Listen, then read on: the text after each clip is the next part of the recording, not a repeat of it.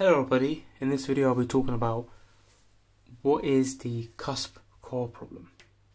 Now, in the previous video I talked about what is core dark matter and I spoke about one of the problems that it brings. So I talked about the missing satellite problem. And in this video I'll be talking about another problem that it brings, so the Cusp-Core problem. So, let's get going. It's going to be a really short video because I want to keep it as simple as possible. So here we have a plot. So we have the density of dark matter against the radial distance from the center of the galaxy. Okay.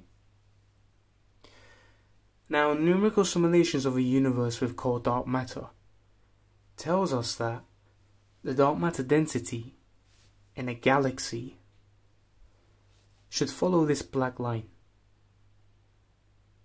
Now, what does this mean? This means that as you get closer to the center of the galaxy, the dark matter density should increase sharply. Alright?